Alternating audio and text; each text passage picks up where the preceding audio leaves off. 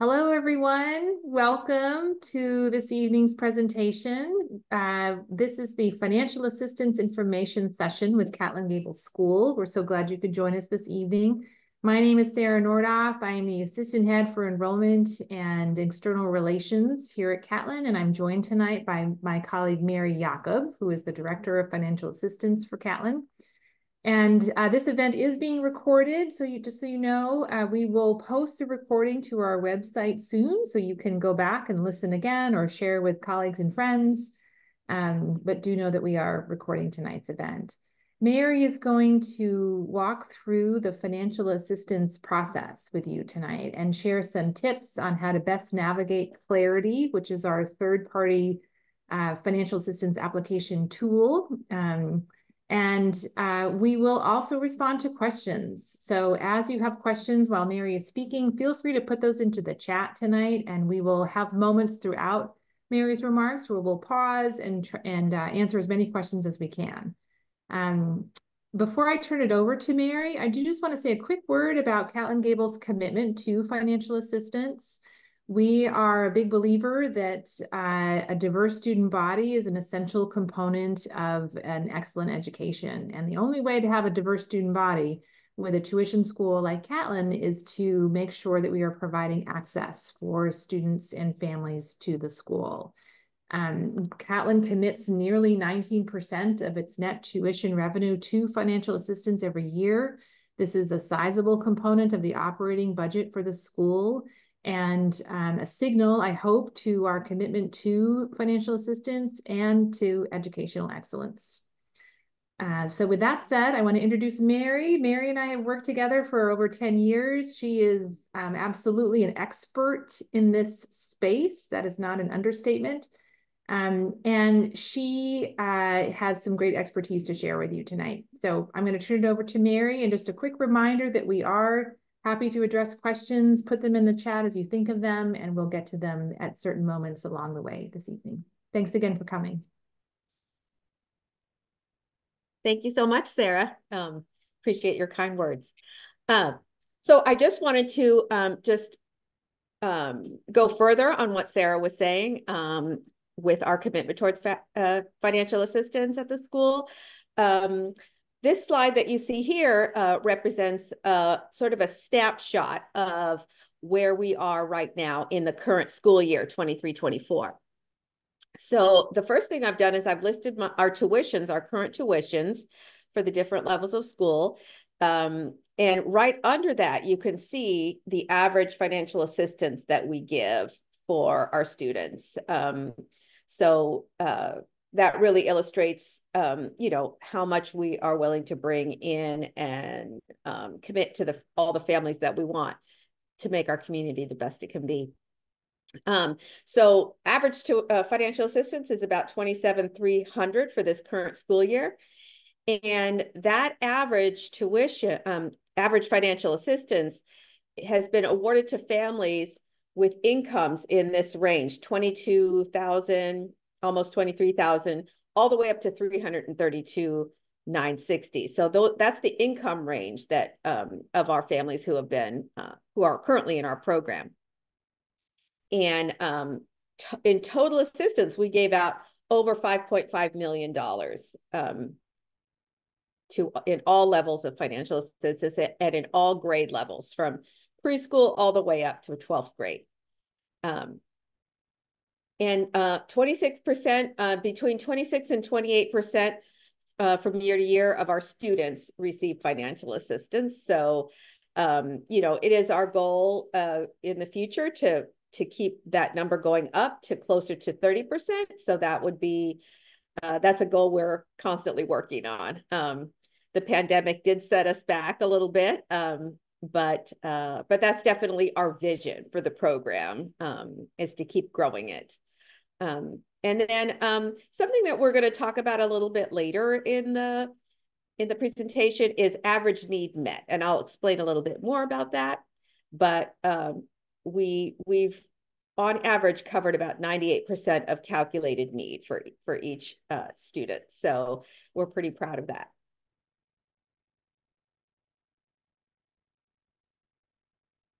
So I just want to go real quickly over what is financial assistance actually, right? As Sarah mentioned, it is based on our financial assistance is a portion of our operating budget. So we are committed to that between 18 and 19%. And for schools like us, independent schools and private schools, that's on the high end. So we're pretty cutting edge on that aspect. We're a leader in that way. And then we also have generous donors who contribute to the school's endowment. And that's also where we get financial assistance every year, is a portion of the endowment that helps fund lots of programs. So financial assistance in the first bullet point is it's tuition that is based on a family's financial need, right? So you see the published tuition that we have on our website, but not everybody can afford that. It's very expensive. So we have tuition based on financial needs. So we calculate a tuition that fits your household and your needs. And that is done via a third-party provider. It's called Clarity Financial Aid Application. And this is our first year using them. So we're all on a learning journey together with this, but I will show a few tips about that later on. And then we also have a financial assistance committee that makes all the final decisions for each application, for each child that is admitted to the school, and each child that is currently in the program. We do have other types of financial assistance. We do have one merit-based scholarship for those who qualify. We're not going to talk a lot about that because it is not need-based, it's merit-based. So there's been lots of other presentations and talks about that scholarship. There are monthly payment plans available. So once you know your tuition is calculated and you are delivered that decision, you will have a number of options on how to pay that tuition, right? One of which is a monthly payment plan, divided up over 10 months. And then, as I mentioned, the school's endowment provides additional assistance, somewhere around $200,000 for books and laptops and trips and global trips, lunch for those who qualify, learning center, all the different elements that make the Catlin Gabel experience enriching and positive for every student. We want to provide, access to everything. We don't want, for example, a family to just barely afford tuition and then not be able to take part in any of the other offerings at Catlin Gabel. So we have these special funds set aside so that your child will be able to have the laptop because it's required in 9th grade, and have the books that are required to attend their classes and participate in all of the extra things that are that they want to participate in or even try for the first time, right? What should you do to prepare? So, this is going to be, a kind of a deep dive into your financial situation. So you're going to want to, before you sit down, just sort of gather some of your financial data for your house, everything about your income, investments, that includes 529s, taxes, some of your monthly and unusual expenses, debts, information about your home value, your purchase price, all that kind of stuff. And then one thing that you are going to want to do is include non-taxable income. So a lot of people forget, many of us have pre-tax savings like our 401k and those kind of things. That's what we consider non-taxable income. So when the Clarity application asks you, do you have any non-taxable income? You should probably say yes. And then it'll give you places to put pre-tax savings out of your paycheck and things like that. Child support, Social Security insurance, things like that. Any kind of state benefits or federal benefits that you receive, all of that should go under non-taxable income. And then a tip for business owners,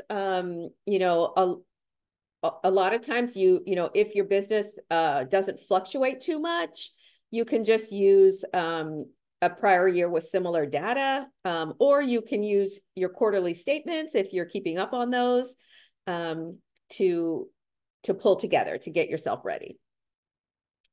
And then one of the biggest pieces of advice that I like to give is, we're going to ask you, how much can you afford towards tuition realistically? So one of the things that I suggest is that you look over your monthly budget, right? And determine, of all of your income and all of your expenses, how much can you rearrange? How much can you reprioritize? How much can you eliminate in order to come up with the number that you feel comfortable with? And I want you to consider the sustainability in the long term, right? So families are expected to continue paying the same general level of tuition for the duration of enrollment, unless there is a change of circumstances. For example, you had one child enroll, and then maybe a couple of years later, another child enrolls. So that would be a change of circumstances. Or maybe you have an older child that is going to go off to college, and that is a change of circumstances as well. So, so when you are thinking about this, think about what is sustainable for your family in the long term. If you're applying for ninth grade, think about it as a 4-year commitment. If you're applying for kindergarten, you're still a young family and a lot's going to happen, but think about the long-term sustainability of that. And it's an annual process. So, we are, allowing you to present your circumstances once a year, once you get into the program. And, like I said, for a family with a kindergarten and, a little one at home, a lot's going to happen between then and 12th grade. So, we definitely work with families and understand and try to adapt and work with families to make sure that they're able to sustain their tuition and that they have a level of tuition that works for them, and the level of tuition that works for the school to continue providing, a healthy and strong program financially. We have to be able to plan and budget and take care of all the families in the program.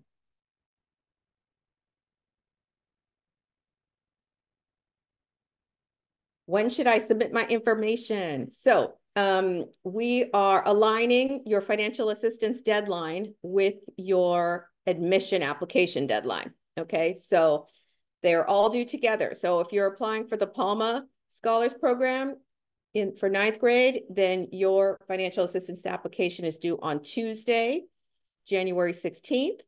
And if you're applying for beginning and lower school, it's due on the 18th. If you're applying for middle 6th through 12th, then it's due on February 6th. If you have multiple applications, just turn it in with your earliest application, whichever one is first. And I just want to urge everyone, do not wait until after admission decisions are made to apply or to let us know that you need it. And also don't wait until the following year after you enroll to apply, unless you have a change of circumstances, as I mentioned. That is not the way that we can, like I said, maintain a strong and healthy program and financially sound if there's unpredictability in the assessment and the needs of families that are unexpected. We certainly have unexpected situations, but these are the ones that we need to be able to look for and plan for. So please don't miss your deadlines. If anything happens, all you have to do is send me an email and just let me know. Just missing the deadlines is not acceptable. So I'll have my email at the end, and I'm definitely available and happy to accommodate as needed. So just let me know. How do I apply for financial assistance? So as mentioned, we have a third-party provider, Clarity Financial Aid. It's going to cost $60. It is automatically waived for families who meet the federal guidelines for free and reduced lunch. The application itself will automatically waive it based on the information that you put in. I will show you where to find all of the links on our website, or you can get to them through your admission portal, your Veracross admission portal too, as well. A couple things I want to point out. Use the other considerations section. It's a whole section in the application. Probably those of you who have started it, have seen this already. So this is a place where we would like for you to explain any special circumstances for your household. And that includes changes in income. So if you say, we're going to see your 2022 income, and then you're going to estimate your 2023 income, and even possibly project your 2024 income. And if we see a lot of variance in that, then it's a place for you to explain, why you feel like your income is going to go up or down. And then, any other information that is not otherwise listed in the application, or it's not asked for in the application. And one of the things I want to really stress is if the committee, the financial aid committee, is going to be able to consider your special circumstance, it's important that you list some kind of dollar amount that we would be able to plug in and recalculate, right? So if you said, well, I'm expecting some extraordinary medical expenses in coming up in the following year, and it's going to be about $5,000. That's the kind of information that will help me. Not, if you just say, I'm expecting lots of medical bills, there's not much I can do with that to see if it will help you in the calculation at all. So, just try to estimate it, right? Or if one of your dependents, or if one of your, the grandparents in your family, if you're providing elder care, things like that, then just try to estimate and put something in there that the committee can work with. Then part of the application also is complete the verification step. So one of the great tools about Clarity financial aid system is that it's going to just automatically retrieve your 2022 tax documents from the IRS. So when we take a look at the application in a few minutes, there are some places to make sure that you enter everything really accurately, so that there won't be any hiccups in that process, because I'm sure you all know that the IRS is very specific about matching everything up perfectly. So, and again, this is due with your application. The other part, once you fill out everything and then submit the fee, there's going to be some documents required. So we do like to have at least 2 years worth of tax documents to look at. So you are going to be required to upload your 2021 tax documents. And if you have W-2s, to also upload those W-2s. The school may also ask for additional documents. If you have an S Corp or anything like that, we might ask for other documents related to your business. And then again, if for some reason, and it hasn't happened too often because we've been using it now for about 6 months, there's a very small number of IRS retrieval that doesn't complete. So you would have to then upload your 2022 tax documents if that process doesn't finish. And you'll get a notification about that from Clarity. So hopefully it won't go in your junk mail, but they will notify you. Or I might ask for it. Some of the checks that I do are before we really start crunching all the numbers, is just making sure everybody has their documents uploaded, and that no questions come up about about your information. So we do some sort of quality checks of that nature. So you might either hear from me or Clarity about that kind of thing. Sarah, has there been any questions about anything so far that I can address? We do have some questions, Mary. Let me get to the top here. So first question is, you've shared the average financial aid amount. Do we have a median number that we could share? I don't have that calculated right now off the top of my head. I really only track the average. Yeah. And is there any guidance for an income level at which point it's unlikely to receive financial assistance? Yes, and it all depends on how many children that you're paying tuition for. So once you complete this application and it spits out a number, this household can afford X dollars. If it's going all to one kid or if it's splitting up between 2, 3, or 4, then there are some income levels where you're going to phase out of it. For example, on that very first slide, when you saw that the income level went all the way up to 300 and something thousand, if you only have one kid in tuition charges school, you're not going to qualify if you're only paying one tuition. So I'll bounce over to our tuition and financial aid page and show you where to see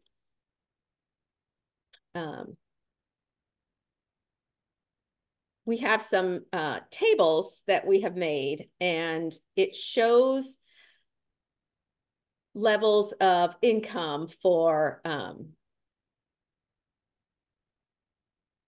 however many number of kids in tuition school. So school is closed tomorrow. Okay, so there's 3 charts here you can see. So the first chart is only one child in a tuition charging school. And these are actual awards that we've made in a 3-year period. So as you can see, most of the awards are for one kid in tuition charging school are going to people right at about 175,000, right? And then very few in 3 years, we made 11 awards for any amount above that. So that's going to be tapped out there. So when you see here 2 children in tuition charging school, you can see that in these higher income brackets, the awards are a lot more numerous. And then with 3 kids or more in tuition charging schools, there's not many with that many kids, right? So these numbers, the numbers are go a lot lower because, you know, 3 or more kids is not as common, right, as 1 or 2. So you can see that there are, you know, people receiving awards at that level, but so this is a little bit helpful. These are actual awards. There's many other factors included in these tables, but this is how we've chosen to illustrate it to sort of help you see where you might fit in, right? And these are like average per student. So like I said, there's many other factors that fall into place here. Debts and assets and expenses and extraordinary circumstances, those are all baked in. So hopefully that's helpful for people. Great, thank you, Mary. And a couple more questions. This next one I can tackle. How does seeking financial assistance impact an application? Might a child who's denied financial assistance still be offered a place? The Financial Assistance Committee and the admission committees are 2 separate entities. So we don't assess a child's admissibility with their ability to pay tuition in mind. They're really 2 separate processes on purpose. It is the case that when we ultimately make decisions on admitting students, that we at times do need to take into account a family's financial assistance need. For the most part, we try to make decisions out of the gate without necessarily financial assistance as a major factor. It depends on the financial assistance budget for that year. But where we get quite need sensitive is in the wait pool process. So for students who apply to the school, they will receive either admission or wait pool or deny. And for students in the wait pool, sometimes we have financial assistance money coming back in that we can give to a wait pool admit, and sometimes we don't. And so that's where it is quite a need sensitive process. But we also do not admit students who need financial assistance and not give it to them. So that is a practice that some schools do employ. We do not do that. We don't want to put families in the position of being so stretched. They really want to come to Catlin, but it's not a healthy situation to be so financially stretched where it's just an untenable situation in the future. So those are not decisions that we make. Mary, just a couple more questions here, and then we'll let you move on. Financial assistance, is it available to preschool applicants? Yes, we provide financial assistance for all grades.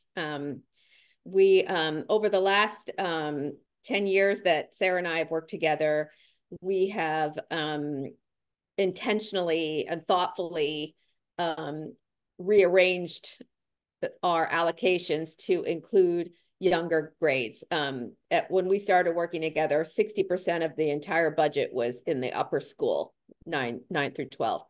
And now every division has an equal relative proportion of the budget. Mary, what if you have a family with two households and one household is not wanting to fill out the financial assistance application? How do we handle that? Yeah. Well, it is a requirement. It's the family's responsibility, whether you're married, never married, divorced, separated. But if you're in two households, you're still parents, and it is your responsibility financially. Our budget, our program is need-based. So if typically it has worked where I could reach out to the other household and just provide some information, some reassurances. But unless there are extraordinary circumstances, it is a requirement. And we do that for our own due diligence, right? So we have a large portion of the funds come from our own tuition paying families. So, representing them, we don't want a high earner to not pay, and just because they're not willing. It's need based. So extraordinary circumstances are considered, obviously. I mean, every family is different. Every family has their own story. But examples of extraordinary circumstances would be, we've had a family, a parent incarcerated. We've had a parent disabled. We'd have a parent a danger to the health and safety of the family. And so they, the parent applying did not want us to contact them or stir up any trouble there. So those are the examples of extraordinary circumstances. In a lot of ways, joining the Catlin community should really be a joint decision for the parents, right? And so participating in the whole process is required. And you can set up an appointment with me, or we can schedule a Zoom or a phone call, or you can email me and reach out to me, and we can talk about your special circumstances. So, we're definitely open and willing to listen. And we have made exceptions, as I mentioned. And Mary, one last question related, and then we'll let you keep going. If it is two households, divorced or separated, do they create their own account, one account, or are they separate accounts when they apply? They're separate accounts. So one of the reassurances that I provide is that you would never have to share information with the other parent. It's all confidential. You don't see anything. They don't see anything. I don't share anything, and Clarity won't share anything. So it's completely separate and secure. And you as a parent, if you're asked, to fill it out, one of the other things I tell the person is, it's not compelling you to pay tuition. Filling this out does not make you pay tuition. So it's for assessment purposes. And hopefully you are combining into a joint decision to send your child to Catlin Gabel. And but it's all going to be confidential. Great. Thanks, Mary. We'll let you keep going. Okay.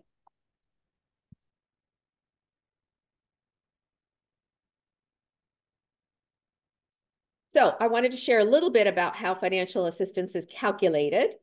So once you fill out the Clarity application, the whole purpose of it is to determine what your discretionary income is.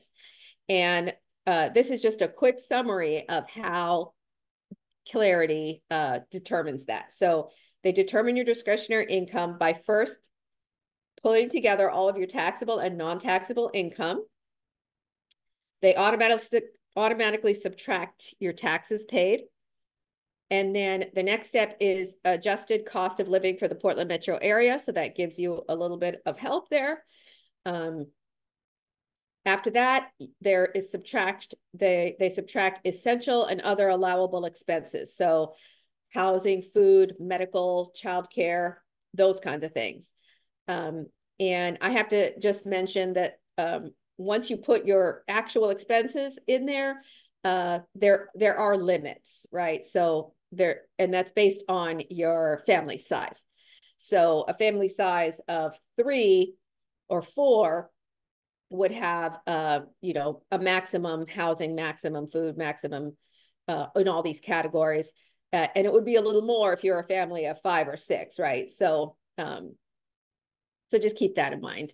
And then the last step is that it's going to add what they call an income adjustment based on how many assets you have, right? So if you have, you know, home equity, other investments like 529s or maybe other kind of investments, whatever you have in cash, minus your debts. So assets minus debts. Allowable debts include things like parent-student loans, medical debt, some amount of credit card debt, not all of your credit card debt. So based on how much that number is, it will take us a percentage of that number if it's positive. If it's a positive number. Not everybody has home equity and investments and all that, and so it wouldn't take anything. So part of that income adjustment, part of that percentage is there's some calculation built in where the closer you are to retirement, the less it takes of that percentage, right? So preserving your assets, the closer you get to retirement. And so then that after all those steps, your discretionary income is decided. And then from that discretionary income in step 2 here on the slide, it will slice off about between 22 and 42%, depending on how much that level of discretionary income is, right? So higher means higher percentage, lower means lower percentage. And it's taking just a slice. So essentially your family isn't going to pay every single dime of your discretionary income to tuition, right? It's just saying you need to prioritize tuition, and we're just going to take that first. And then with all the rest of your discretionary income, you know, you still, as a family, as a household, have the ability to make choices, right? With your other money, you know, saving for retirement, taking vacation, all those good things that you still probably want to do. So then, as I mentioned, the suggested tuition is divided up among all the kids in tuition charging schools. So if that's 1 kid at Catlin, 2 kids at Catlin, 1 kid at Catlin, 1 kid at college, 1 kid at Catlin, and 1 kid in daycare. If both parents are working, you know, we count that. So, but Catlin is going to be probably more than in daycare, so that we're going to prorate that more heavily to Catlin Gabel. But college is probably more expensive than Catlin Gabel, so we're going to prorate that less towards Catlin Gabel. So, so it just depends on the expenses of which kids are in tuition charging schools. And then the final step is the Financial Assistance Committee just verifies everything, updates everything, and then once we feel like everybody's calculations are what they should be, considering all the special circumstances, we use our professional judgment to make any adjustments that we feel are compelling and that we feel are warranted. And then we finalize our award decisions. And I say decision, right, based on our policies and available budget. Because sometimes your decision could be that you don't qualify. And so we would deliver that decision.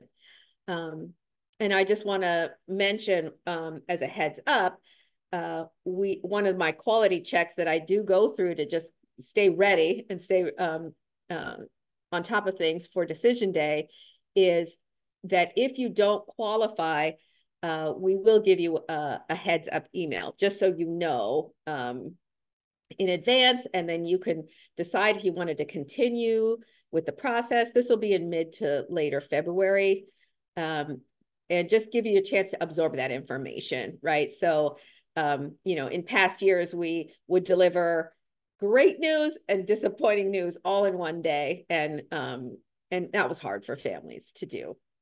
So we have in the last many years been doing it this way, just to give people a heads up and not surprise them on decision day. And there's families who a lot of families say, oh yeah, we knew we wouldn't qualify, or it just gave them a chance to think about it and just really consider how they wanted to proceed forward. So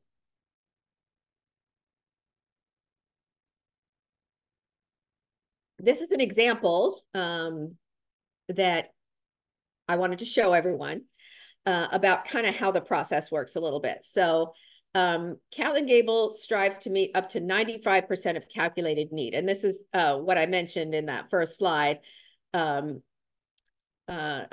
meeting need. So if you look at the first calculation here, first financial need is determined, okay? So I'm using the example of the published tuition for middle school for this current year, $39,100. So when all is said and done, your suggested tuition via Clarity for this example is $12,000. That's what they said that your household could pay. And so when you subtract that from the tuition, your total financial need is $27,100.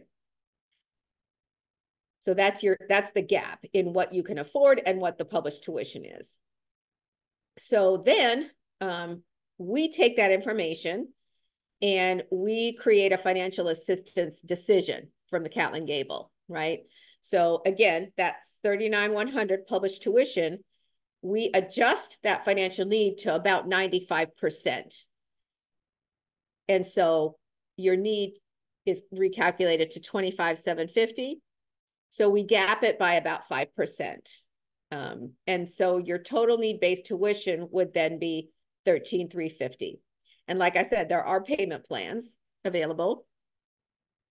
And that 5% that we could possibly, save on each student allows us to serve more students without stretching families overly. And it really has worked. But like I said in that first slide, we've actually already exceeded that to 98% as an average calculation. So that's pretty good news for families. I'm going to pause one more time to see if there's any questions about this slide. Thanks, Mary. There are a couple questions that have come in, some related to the slide, some we just haven't had a chance to get to. In the Clarity platform, it asks if after-school care at Catlin is needed. Does this impact the assessment for financial assistance? What if after-school care is needed but unsure at this point if the after-school will be at Catlin or versus other aftercare options? Yeah. That question's a little bit confusing, and I apologize for that because I'm the one who created that question. One of the things that's helpful for me to know that is because for our younger families with kids applying to preschool and kindergarten, part of the financial assistance decision, I want to make sure that I'm not that the family understands there's additional fees, right? There's additional cost. So, Catlin only goes till a certain amount of time, like 3 o'clock. And if both families are working, both parents are working outside the home, I just want to know if you're both working and you're going to make use of it, because it will be helpful for me to know. That we don't currently have financial assistance for after school care. It's not available. So I just want to, if you need it, I just want to know like yes or no, because I will take that into consideration that you're gonna have those extra fees, right? We can't always bake it into your award, but sometimes we can a little bit. Take it into consideration. So apologize for that being confusing. Thanks, Mary. This question is, are expenses a number that Clarity generates, or is it data that families provide? Expenses are put in by the family. So it's going to ask you what are your expenses for housing, for transportation, for food, for insurance, for medical. So it's gonna have a list of things, and then it's going to have a space, right? And those are sort of your regular monthly expenses. And then there's another section that are sort of additional expenses that you experienced or that you will be experiencing. And so those are things like maybe elder care or child care, or you had, I don't know, moving expenses, things like that aren't a regular normal monthly thing. So there's places for you to describe them and put those in. And then the committee considers all of those. Yeah. Great. And one last question, and then we'll let you keep going. Are retirement assets like 401k, IRA, et cetera, included in discretionary income calculation? That's a very good question. Catlin Gabel does not include them. That's our policy. So we do ask about it just because it gives us a window into your financial health, a picture into your financial health, and where you are, right, as a family. But it is not in the calculation. Other non-retirement investments are.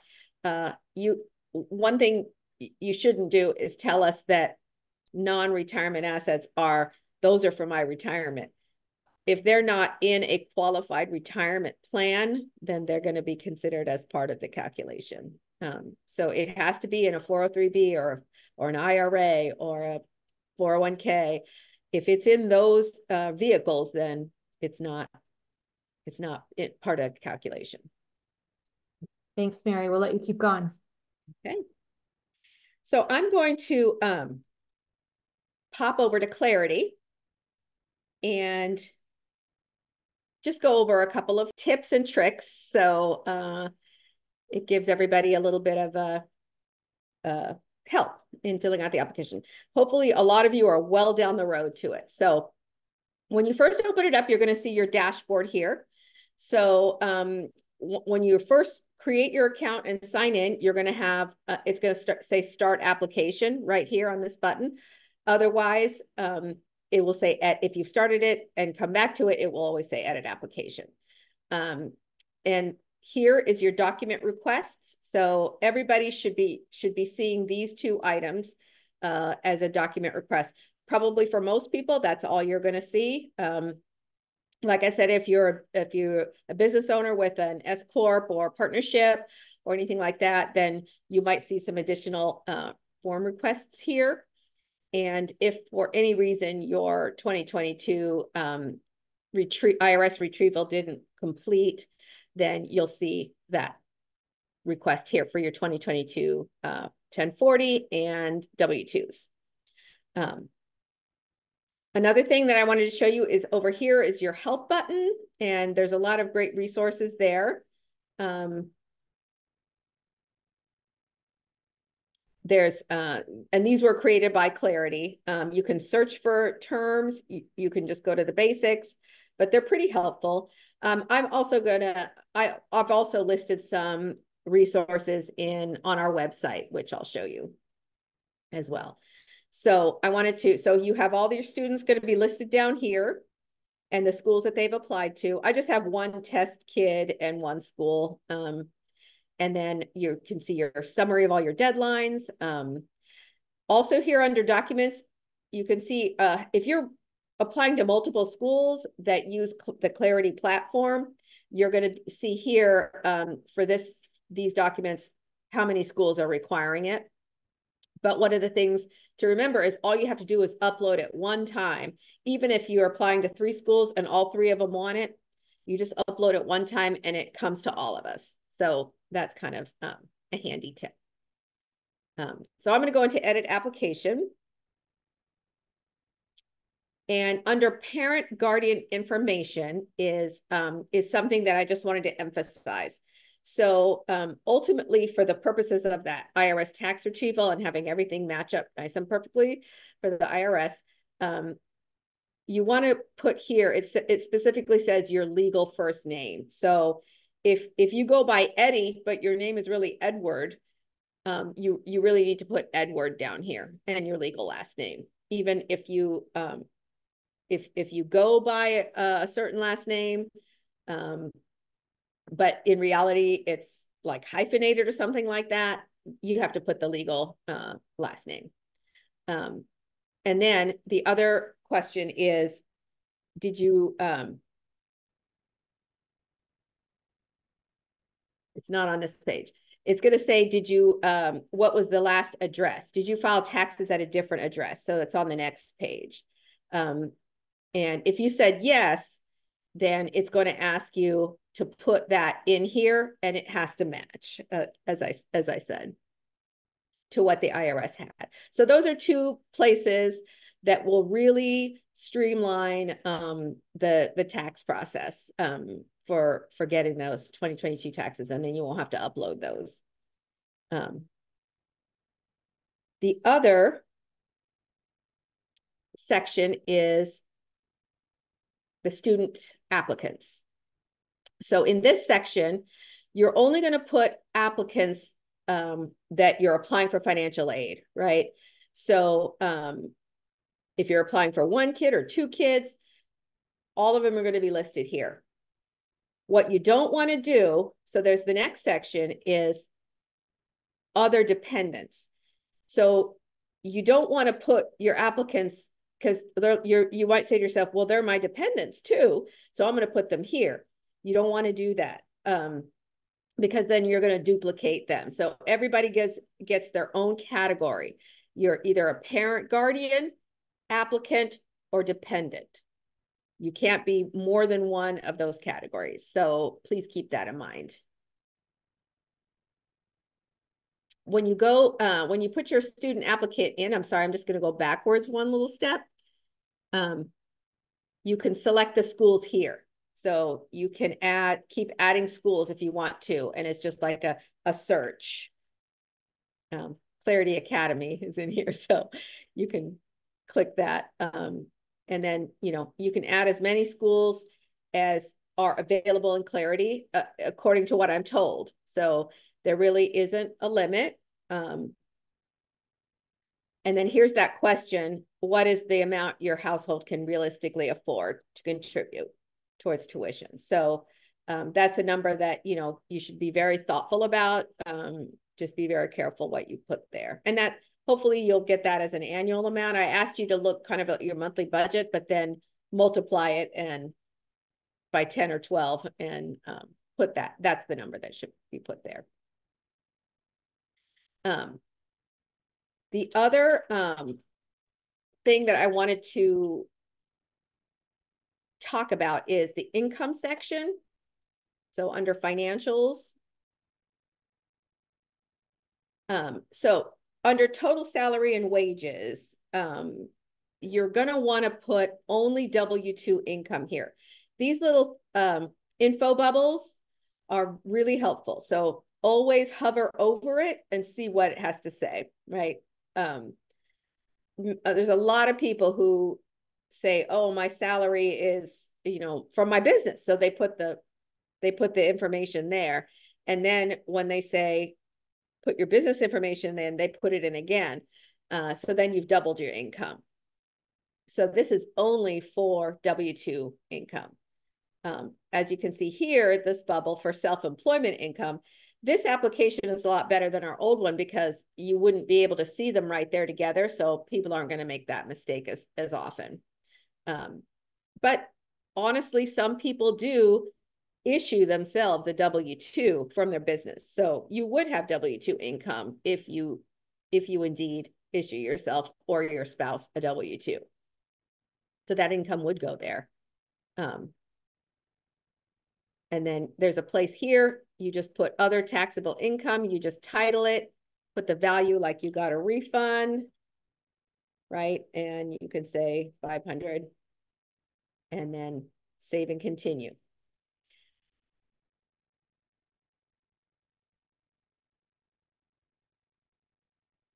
And then here's the place where you can put non-taxable income.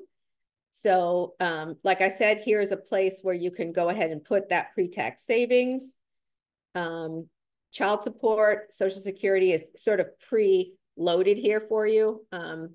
And here's another thought bubble. Please include only the non-taxable component of Social Security income. So on your actual 1040, it breaks it down into the taxable and non-taxable. So that's where you would find that information to place here. And then, like I said, here's another place you can just keep adding other, like if you got gift money, and you can say, I got $10,000 maybe, and then save and continue. So it's pretty customizable to your own situation, right? For any of those sort of unusual things.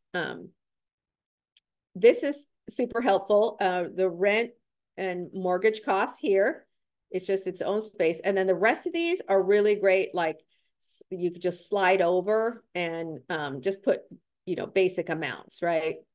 And then this child support section is what you're paying, not what you've receiving as income, right? So be careful of that. Student loan payments, those have resumed for all of us, yikes. So I'll start seeing a lot more of these going forward, I'm sure. So this is super, super easy, super user-friendly. And then you could just save and continue. And then this is, as I mentioned, those sliders go to describe your sort of regular monthly expenses. And then this is that sort of other out-of-pocket expenses. So you can, I went ahead and listed medical, and I put an amount here and a description. You can add another one. There's some pre-entered ones, but you can enter your own, right? So I had roof repair, right? And I'm going to say that was 7,000. Save and continue. So you can put, oh, it's required. Save and continue. So it's super customizable. And so all of those expenses can be considered in that calculation that I showed you about grabbing your discretionary income. We do put limits on some of them, like maximums based on your family size, and then other ones that we'll consider. We might not take all of them, but we'll consider. We'll look at them and make that determination. So then I said early on in the background section, I'm just going to go back real quick. This background section is as the second step. It's going to ask you questions here so that the application will only give you the questions that pertain to you, right? I said I owned a home, so it then gave me those questions. If I'm only renting, those questions would not come to me, right? So I don't have to bother with putting zeros and managing all that. So they kind of designed it a little bit kind of like TurboTax, where it asks you those upfront questions and then it knows kind of how to deal with you. I said I didn't own a business, so it's not going to ask me any questions about that. But if you do say yes, that's going to come up, right, in the process. So that's why I received those home questions. So tell us about my home. So so I did. I put all that in. And again, there's these cool sliders, so you don't have to have maybe exact numbers. You can just say, oh, it's within this range, and that's really good. So I'm just going to save that. And then it'll ask about vehicles. You can put all that in there. You can keep adding them if you want to. There's always going to be this button to add it so that you can like fully give us the picture of what you want. And like I said, this is where we collect the information about retirement accounts. But on our side, the school side of the Clarity process, we've already put in our policy and rules, and it says for all applicants, do not include retirement accounts. So we've just set that up across the board in our process. Now, that's just for Catlin Gabel. Other schools that you're applying to have their own policies and guidelines. So that's something that you're going to want to think about and look into, possibly ask in their webinar or in their from their financial assistance person about what they do. And like I said, you can just keep adding assets. You can add 529s here and say, I've got some money for this kid. Oh, that's its own question. Sorry. Forget, like I said, we're on the beginning of our journey here too. So now we remember that's a separate question. So this is the part where we talk about liabilities. So so there's credit cards and student loans and unpaid medical. Those are the sort of the ones that Clarity has decided to call out because they're pretty common, right? And these little bubbles are, again, very helpful. And then you can always add additional. So some people have personal loan. I decided to just put that in here as an example, but you can add other kinds of debt and describe it. And try to be specific because it helps us when we're reviewing your application. Trash that. So this is where I mentioned the other considerations. So this is where, if you say, I'm expecting some extraordinary medical bills, or my spouse lost income for 2 months when he was recovering from surgery, things like that. He lost 2 months of income and it was, $4,000 a month, so $8,000.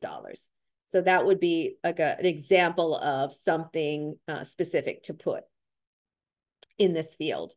And then any other information that you want to be considered. So in this case, there's not going to be any other parents. So this is helpful when I say, oh, I only have one parent filling out an application for this child, or only one parent is listed.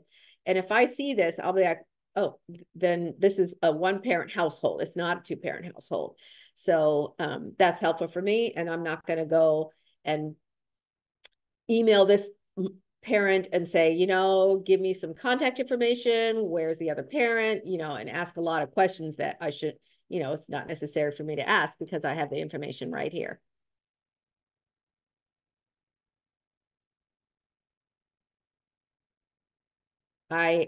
This is just a test, so I'm not going to pay anything, but and then the submit button. So you can see here, it's super helpful. All these purple check marks mean that I have everything all checked off, except for those last two, which I'm not going to do. And the other thing that I just wanted to mention about Clarity is there's a lot of parents who are, or all parents should be worried about their data security. This is a lot of very personal, confidential information. And I just wanted to mention in our investigation of adopting Clarity, our IT director asked a lot of questions about data security, and she was satisfied that they are careful and have enough protections and have enough redundancy and checks and balances and access controls. So it's very secure. Your information will be secure. And you as an applicant have the ability to take things out of here if you want to. So you would just have to request it, and I would open it back up and you can delete things out of it. So you just rest assured, have control of this, and you can have it handled the way you want. There's multi-factor authentication for both you and me. When I access this, I have to do multi-factor authentication. So, I think on their website, they have more information about it if you wanted to read more about it, but I just wanted to just put that out there because we did our own research as a school, and our IT director asked a lot of questions. And I know Clarity is also happy to answer questions about that as well. So I just wanted to go back one more time and show you here. So on our website, our tuition and financial assistance page. Sorry about that. So this is a page where you can get a lot of information. Over here on this right-hand navigation is where I showed you those tuition, average tuition. There's the policy and eligibility page, which has a lot of information. There's some financial assistance questions, FAQs that can be very helpful. And then the apply for financial assistance page is right here at the top. And this is where you can find the links. So step 1, complete the Clarity app. And here's the link right here. And then some additional helpful information.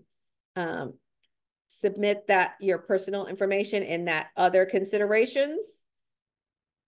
And then upload your documents. And then here is where you can find additional sources. And I went ahead and provided direct links to things that I think families would find really helpful. So there's a family application guide, and it's super helpful. It kind of goes step by step, and it's also in Spanish.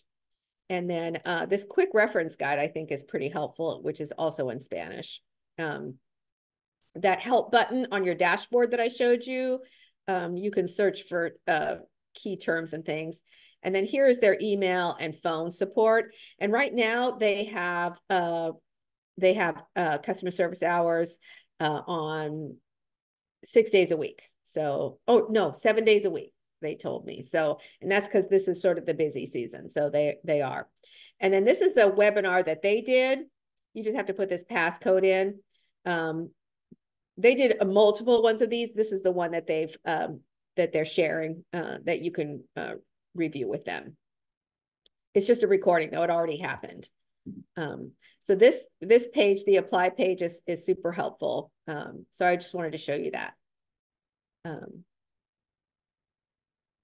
So I'm just gonna see from Sarah if there's any more questions about any of that or anything else. I'm happy to answer. Thanks, Mary. 2 more questions. For 1099 contractors that whose income varies significantly year to year, is there a place to provide a detailed explanation of 2024 income that will be different than 2023? Yes, please put that in the other considerations section. And let me just say, we have in our program, there are many business owners. I mean, we're very familiar with working with people who are self-employed. And, a lot of them do have fluctuations in their income from year to year. And one of the things that we do or that we can do is set like a an income, an average income over the last 3 or 4 years, and kind of use that as a baseline, right? And then after 3 years, we'll relook at it and reset it again if your business is continuing to fluctuate. So it's just sort of a placeholder. It's like a baseline for us to work with, because one of the things that we don't want to do is have a roller coaster ride on financial assistance, right? For you and for us and our budget, right? So it's easier to do adjustments every few years with an average rather than follow that roller coaster from year to year. Hopefully that's helpful. Thanks, Mary. And the last question is around clarity on where to put retirement and clarity on clarity in terms of where to put Yeah. retirement and where not to Yeah. put. In the asset section, there's a field specifically labeled retirement account or retirement funds. And like I said, you should only put in there what is in a qualified retirement account, right? Don't put anything that you've earmarked as retirement. Just anything that's already in a 401k or 403b or an IRA or a Roth IRA, those are the things. That's what the only thing that goes in there. And like I said, those are protected from the calculation for our guidelines. Great. On it. Oops. Mary, are the oh, that question I guess was rescinded. Do we calculate school year as 10 months or 12 months? Well, the tuition is what we're doing. With Clarity, we're calculating for tuition. So that covers 10 months, right? Payments actually start, decisions go out on March 8th. Contracts are due March 20th, I believe. And your first bill is going to go out first week of April, and it's due May 1st. If you're in the 10-month payment plan.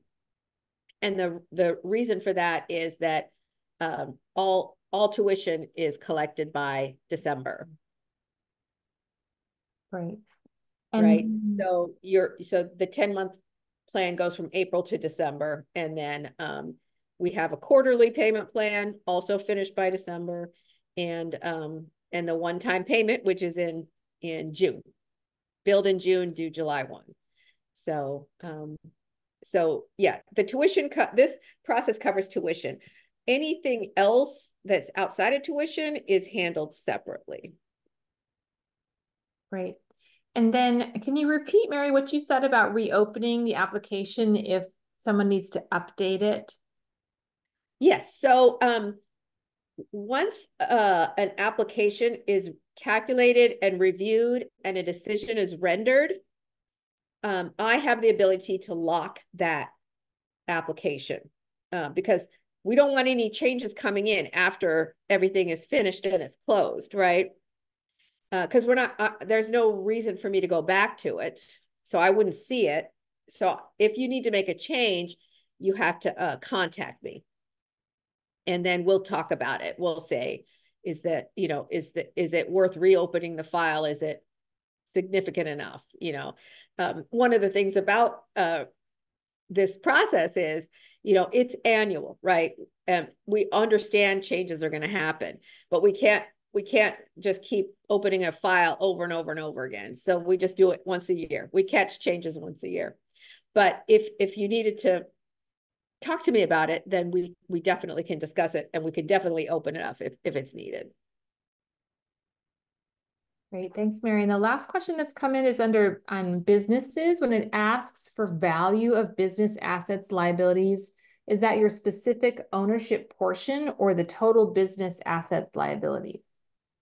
I believe, and again, I could check and triple check about it, but I believe it's the business, and then there is a place that you put your ownership stake, and then Clarity calculates based on that percent ownership.